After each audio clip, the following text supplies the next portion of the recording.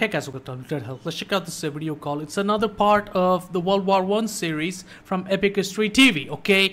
And it's part 4, and this time we're gonna fight on the River Somme. Is that what it is? Because I played Battlefield 1, it's all World War I stuff, but then there's a map in there called River Somme, and it had you know, dried out grass and beautiful location, you know.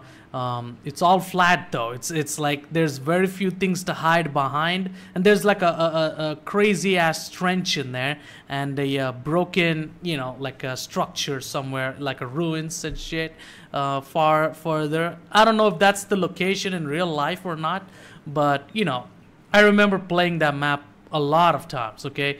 But yeah, that was River Somme. Is that the same Somme over here? Because this is like World War. I don't know. We're gonna find out. I'm gonna find out. But it's called World War I Battle of the Somme, 1916. We're still in 1916. The previous one was also 1916, you know, but now is also 1916, and the next one is gonna be 1917.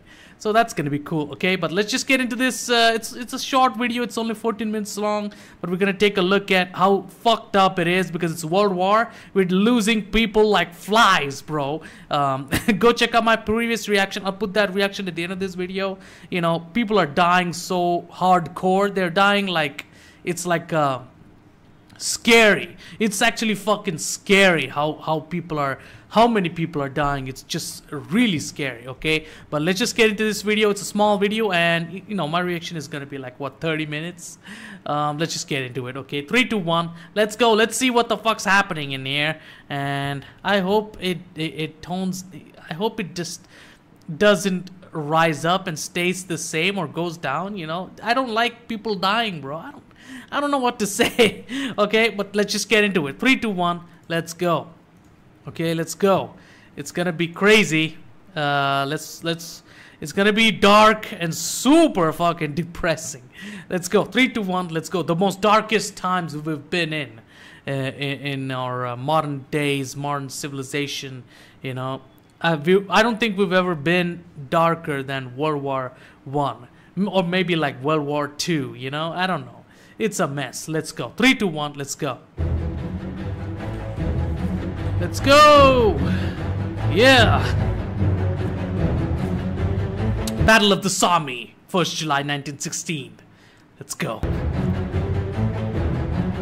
Let's go! 1916. Europe is in the grips of the most destructive conflict yet known.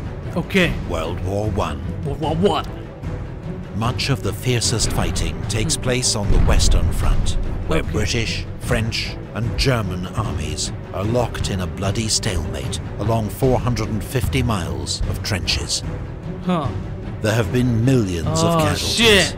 but neither... Yeah, in the previous video, like, so many people have died. People of your own, you know, side have died. But then they can't stop the war. But people on the enemy side are running out. There's only very few people left to fight or something, so they have to continue the war. That's how fucked up it is. Holy, just so that because the victory is so close that if you don't continue in war, then you have sacrificed all your people for nothing. So you gotta just get in and continue sacrificing more in order to get over this hurdle of people dying. It's holy shit. I mean, we're playing God times level 9,000 at that point. Holy shit. Either side can break the deadlock. The combination of barbed wire, machine guns and heavy artillery means troops trying to cross no man's land, the open ground between the trenches, are slaughtered en masse. Oh man. The advantage is always with the defender. Man, were there no trenches? And as if trenches are gonna protect you for... I don't think they'll protect you. I don't think they'll protect you for too long, you know.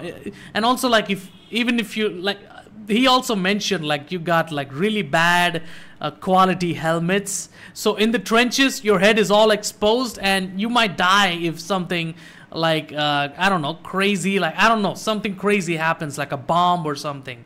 You will fucking die hard, and your head is gonna take the most damage. You know, it's ridiculous. Wow. But the Allies are committed to more attacks. They're determined to liberate the parts of France and Belgium that were occupied by Germany in the first months of the war. Okay. Wow. The British and French have agreed to launch a joint offensive in the summer of 1916. Okay. But the Germans strike first. Oh. In February, they launch a massive assault on the French fortress city of Verdun. We're done. Okay. We are done. We don't want this anymore. Come on. Its defense requires all available French reserves. So the summer offensive will be led by the British, their biggest attack of the war so far. Yeah, apparently we're done. That's why so many people keep mentioning we're done every time. We're done every time. Like, I heard that word so many times. What is it with this place that we're done? They keep saying that word. And there's also a video game out there with the name We're Done. You know, and it's like, what? When I played the game, it's all trenches and shit, and it's a multiplayer game, and the mechanics were slow as fuck. It was really bad. But the experience was cool. I liked it. The game was actually fine. You know, it's the mechanics that, you know, indie game mechanics. It's just not that smooth. But watching the previous video, I found out what Verdun actually is. Okay, people dying in the most bloodiest ways, like a meat grinder. That's why the place is so popular. Holy shit! Wow. Let's watch. Its chief aim now, to relieve pressure on the French at Verdun. Okay. Shit! The big push! Let's go! Let's see what the big push is. Let's go.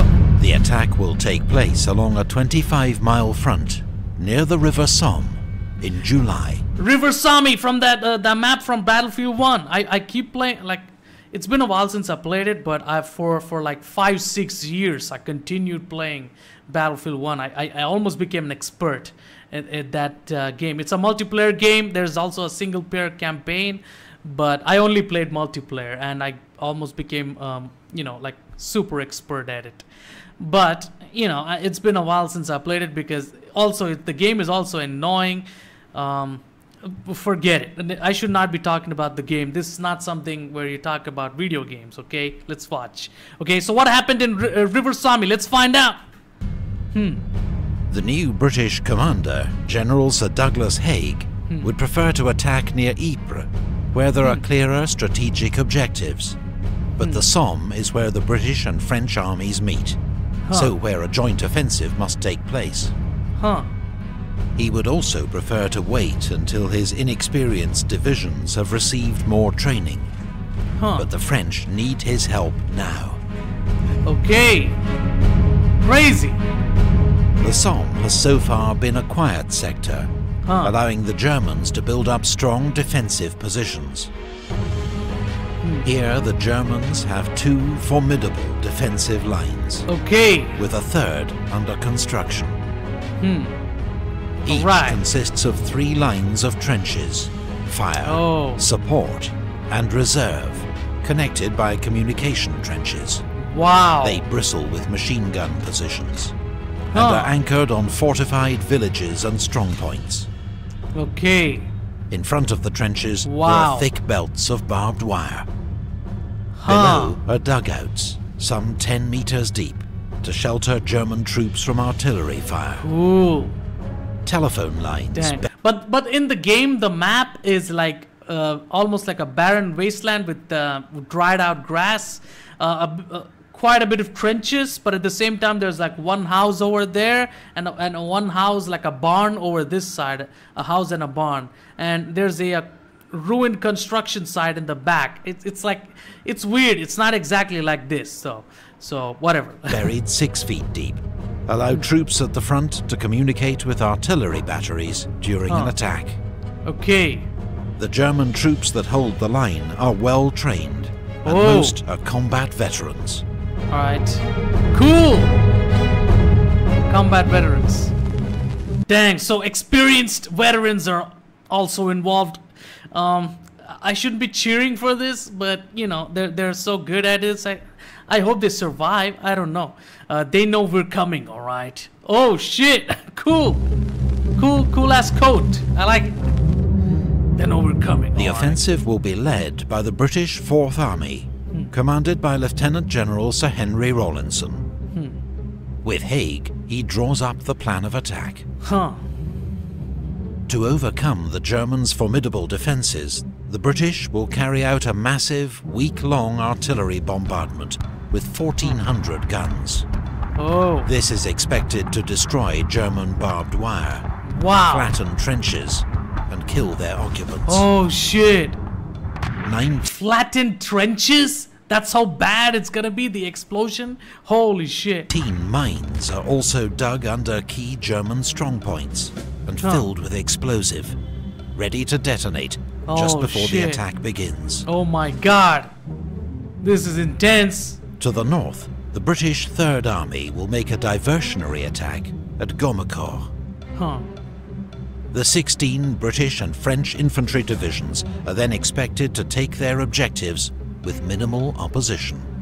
Okay, wow. The attack will begin at 7:30 AM in broad daylight, so the artillery can observe its fire. Oh man! British morale is high, and the men are confident of victory. Many of the units taking part are PALS battalions, the eager recruits of 1914, now about to face combat for the first time. Oh shit, look at it! He's laughing. These are just kids, and look at this guy. He might as well be from high school or some shit. I don't know. These people are like probably super young, or just random people, like civilians that don't know anything. It's ridiculous. Eager recruits is what he said. It's ridiculous. First time combat. This is insane. It's like, you know, throwing a bunch of human meat into the grinder. It's ridiculous, you know. But on the eve of the assault, there are worrying reports that the British bombardment has been only partially successful. 1.6 million shells are fired. Oh my god. But due to inexperience, the shot is so hard that the whole thing is moving back. Oh my god. Gun crews, a shortage of heavy guns, and faulty shells, much of the and they can't even see where that thing is even landing, you know what I mean? So it's like they're shooting random shit, or is that even working? Or maybe somebody's like paying attention to the land and where it's landing, and, you know, giving them information on how to shoot or something. I don't know. German barbed wire remains intact. Oh god. German defenders too are largely unscathed in their deep dugouts. Oh man. And from captured prisoners and listening in on uncoded telephone calls, the Germans know exactly when and where the British are coming. Oh shit! 1st July 1916. As if this isn't worse, we're getting even worse, I guess. Let's go. Oh man. The Allied artillery bombardment reaches its peak at 7 AM. At 7:20, the British detonate an enormous mine under a German strongpoint, the Hawthorne Redoubt. British troops rush forward to occupy the crater. Wow! At 7:28, further mines are detonated under German strongpoints along the front. At 7:30, the Allied bombardment moves on to the German second line, as British and French infantry begin their advance across no man's land. Alright. German troops, meanwhile, race up from their dugouts to set up machine guns. Oh man! Fucking buckets of bullets. It's ridiculous. It's an enduring myth that all the British infantry climb out of their trenches and walk steadily towards the German line. A few units do, but most send men out into no man's land before the bombardment lifts. Oh man! So the final dash toward the enemy line is as short as possible. Okay. But in the northern sector, whichever tactics are used, the British are easy targets for German machine gunners, especially where they bunch up to get through the few gaps in the barbed wire. Dang! The British infantry advance bravely, Okay. but are mown down in their hundreds. Oh man. Some units do break into the German line. Yeah, compared to the Germans, the Britishers are like not really that effective. Or maybe they're effective, but they have some problems. It's ridiculous, bro. The Germans are mowing down, literally. Holy shit. Near Thiepval, the 36th Ulster Division captures the Schwaben redoubt. Huh. But without support on either flank, it's isolated, and the survivors are forced to retreat that night. Huh. On their right, the 32nd Division takes the Leipzig redoubt, Okay. while near La Boisselle, the 34th Division captures the Lochnagar mine crater. Huh. But Cool. these are just small toeholds in the German line, Oh. far short of their objectives. Oh, fuck. Oh, man. Oh, God. The fog of war. Holy shit. This is terrible. we're not hearing of people dying as much compared to the previous video, but here we're actually seeing some combat, and maybe there's going to be some kind of strategy, but this is not Napoleon War, is it? We're not running on horses trying to kill with swords and shit. We're not cutting limbs off or anything. We're just shooting bullets, so trenches are the only way forward, and if not, then we got a bunch of troops maybe possibly trying out some strategies. I don't know, we'll see. The fog of war. Yeah.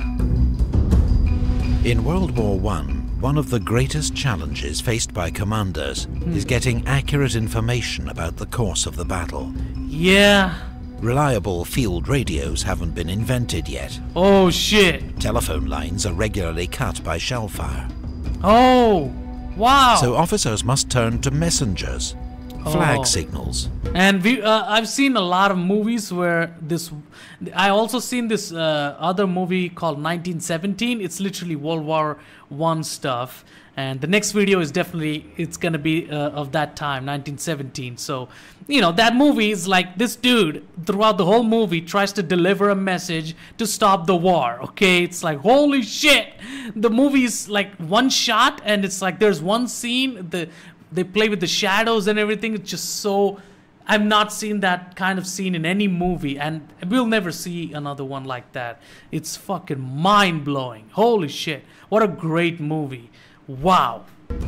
Go check that movie out, 1917. You'll see how great it is. It's just visionary spectacle on screen, like seriously. Light signals, even homing pigeons, none of which is completely reliable. Huh. Oh, pigeons! To get around this problem, during an attack... Can you trust the pigeons, though? We're dying here, and you're gonna trust a bunch of little birds? I don't know. Do they do the job perfectly? I don't know. Supporting artillery works to a fixed timetable, moving their fire onto the next line of enemy defenses at a set time. So when the infantry start their attack, gunners adjust their fire onto the second line of enemy defenses.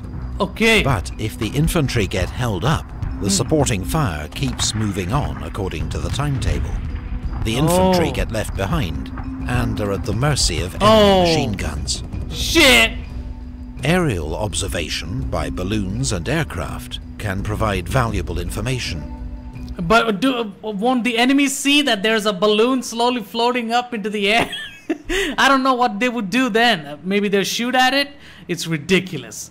Probably, I don't know, man. It's all messy, and we were not even like technologically advanced back then, and it's like, wow, so many problems. But now we can't even afford another war. That's how advanced we are.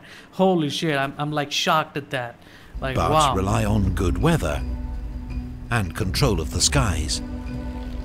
This is why on the 1st of July it takes British commanders hours, even days, to find out which attacks have been successful and which have failed. Oh my God. This makes it extremely difficult for them to react to the situation with any speed. It takes sometimes days? Holy shit. I mean, like when you're waiting for it, the result has already happened, and it could be a defeat, and you don't even know, and you're waiting for the message to know about what happened. Holy shit. It's terrible. Terrible. Gains in the south. What happened in the south? Let's find out. Crazy. You know what? This one is not as fucked up as the previous ones. Like, ever since I started this series, people are dying left and right. But in this one, it's more combat and strategy and messages, information. It's fucking actually very cool. It's actually entertaining to see. But I hope nobody dies though, you know. Further south, there is much greater success. Despite heavy losses, the 21st and 7th Divisions take Mametz and cut off the heavily defended village of Fricourt, which the Germans abandon overnight. On their right, the 18th and 30th Divisions take their objectives, including the village of Montauban, which is secure by 11 AM. Alongside them, the veteran French 20th Corps also takes its first-day objectives, as well as 2,500 German prisoners. Wow! The Germans didn't expect the offensive to extend so far south, and are less well prepared. Okay. And, crucially, the Allied bombardment is boosted by French heavy guns, which are much more effective at destroying barbed wire and German strongpoints. Okay. At 9:30 AM, French colonial troops lead the attack south of the Somme River. Okay. The French seize all their objectives and take 3,000 more prisoners. Wow. Wow!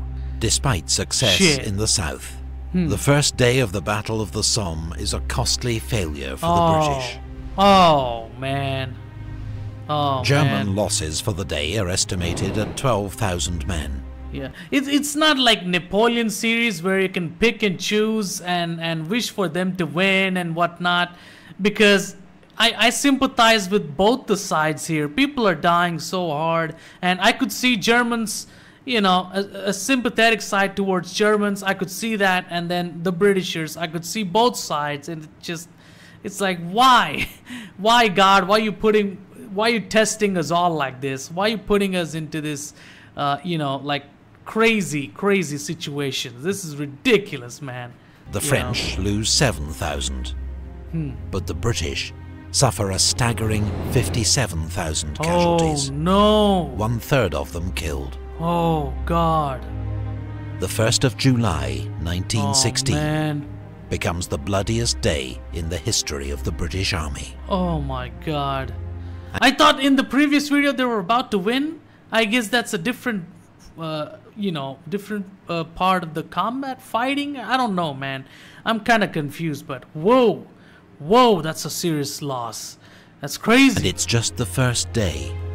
Can they afford more troops anymore? I don't know. It's this whole war thing is fucked up and stupid. I'm sorry. I know many nations fought in this, and you might be patriotic about that, but this is fucked up, bro. A battle that rages for another 4 months.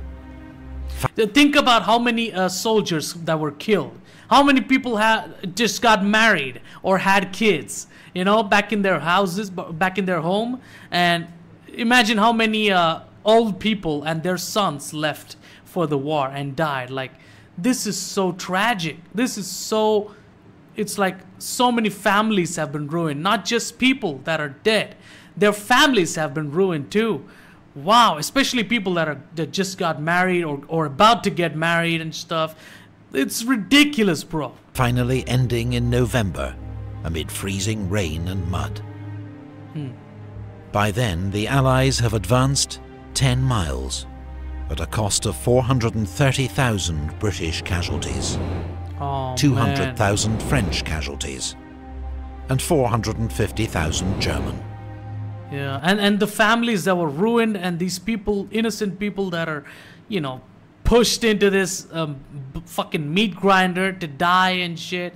It's just so devastating. And back then people were like so morally righteous, so morally good, and you know, they just don't fuck around or anything.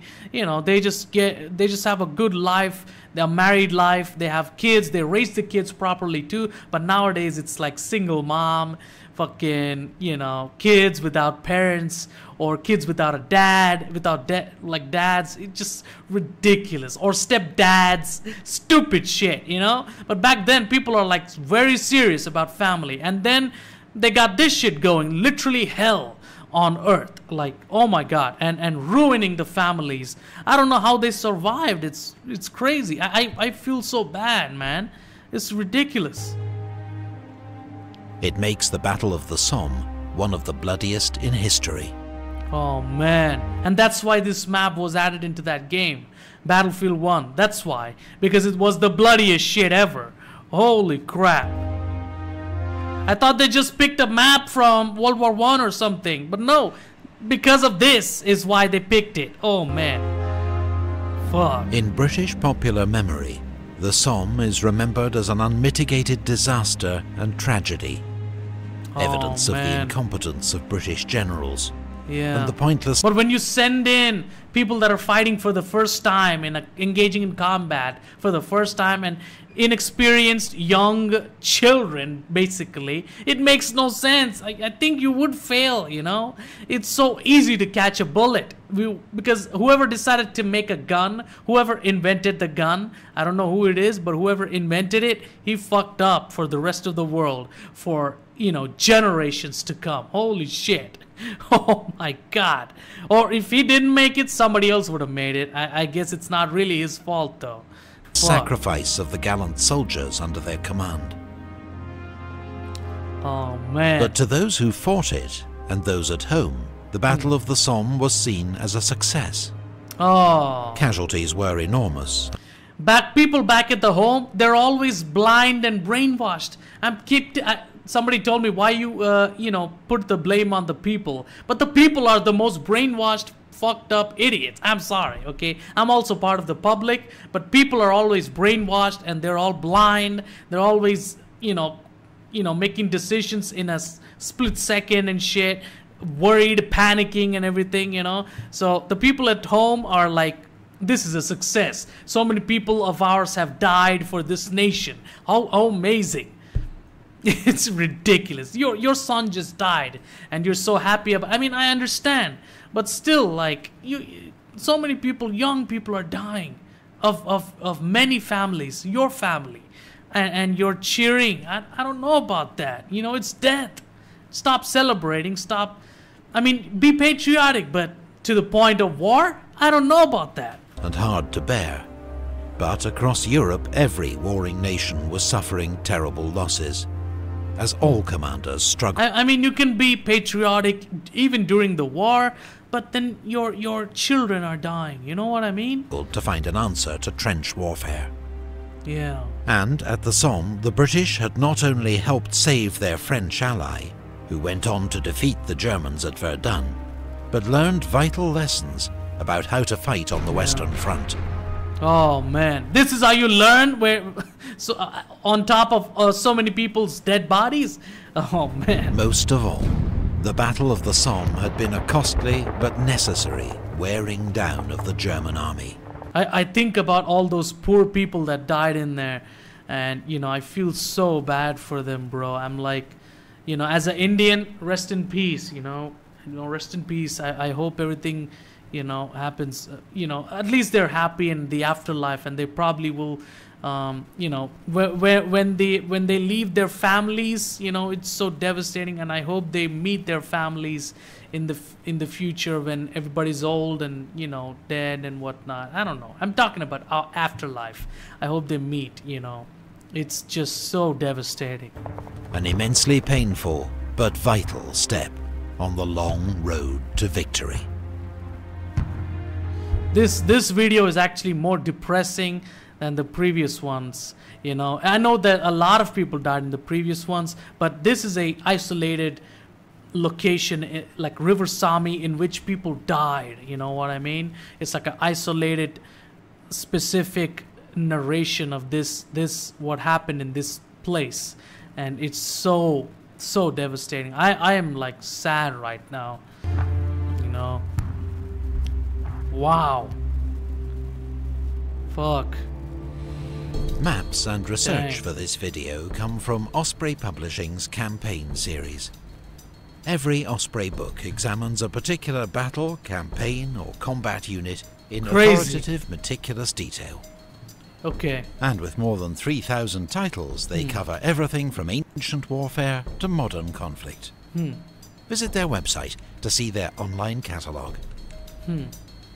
Osprey Publishing. Go check Epic that out. History TV Buy some depends on books. donations from its fans through its Cool. Patreon page.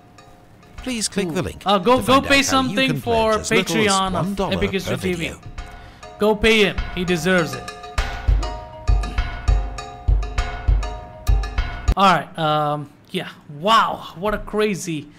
Yeah, every time I watch this, I'm like, oh man, it's gonna be so dark and depressing. Get ready. Get ready to take it all in. We need to process this shit. You know, take it in raw, like raw materials in a machinery and process it. It's like that. Okay, World War I, Battle of the Somme, or Somme, 1916. And next we're gonna go into 1917, like that movie, okay? Holy shit. This is so depressing and dark, and it's tragedy. It's like so... It's devastating. I'm not even related to these people. I'm not even part of their generation, and I feel so bad. And I'm not even feeling as bad enough, you know, because the losses are like, oh man. People say, I mean, fight for your country, right?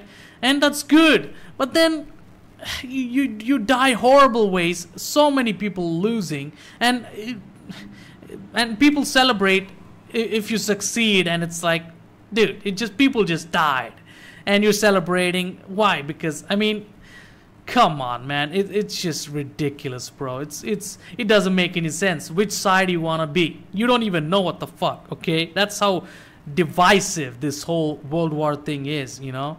But yeah, World War I, Battle of the Somme, 1916. Interestingly, this playlist, this series has made me want to go play Battlefield 1 again. I don't know. I tried to install, and I want to install again. I just want to play the game again because, you know, I'm getting lost into that game a lot, you know, because I don't have a visual understanding or seeing or learning from within World War before, you know, and the game is the only thing that, you know, showed me up close some things, the art, you know, aesthetic of it, how it looks, how it was, how people ran, how crazy it was, how fucked up it was, you know. So, you know, I just, you know, go back to that game sometimes. And I'm sorry if I talk about video games when people are dying in this. I'm sorry. But this series reminds me of that game, you know. It's crazy. Go check out Battlefield 1 if you haven't already. There's a lot of... It gets really chaotic and annoying and pisses you off a lot because you die out of nowhere because the bullets are flying everywhere. It's insane, okay? Go check out that game. And also, like, there's a lot of cheaters. So... just warning you, okay? A lot of cheaters. Probably you won't find that many cheaters in the, you know, American side or anything. But if you go into like Asian servers, you as soon as you spawn, you die. End of story. Sometimes some cheaters just dominate forever. Okay, so for multiple sessions, like, and every session is like half an hour. So it's like a whole day of you getting owned by a cheater. It's ridiculous. Okay, so that's what it is. World War Battle of the Somme, 1916. River Somme, and tragedy. Super tragedy, okay? Ridiculous tragedy, okay? Really devastating, dark, and depressing. Really made me sad, too. Okay, so yeah, that's it for this reaction. If you like this reaction, please make sure to subscribe to this channel. It's my main channel. Subscribe to like 2 to 3 videos a day. Go check out my backup channel. All the Napoleon series, other Epic History TV, all stuff was over there until I got a copyright strike. And, you know, I don't even want to react to anything. You know what I mean? But I'm here because some people are a little bit of watching, And also, like, I gotta make a reaction mashup for the new Meat Cannon video that came out, so I'm forced to react to stuff. Okay, so, and I hope you liked it. Please do subscribe. Please give me a lot of views. This World War series is not getting as many views as I got on my Napoleon series, and it's like so disappointing. So yeah, do me a favor, subscribe to both my channels. Go check out my backup channel as well. The links will be in the description, and I'll see you guys later in the next part. And we're gonna take a look at the 1917 movie or something. It's gonna be like that. I might think of that movie a lot while that happens, because the next one is 1917. It's gonna be crazy, the name of that movie. Okay, so yeah, that's it for this reaction. Please subscribe to both my channels, and I'll see you guys later. Goodbye.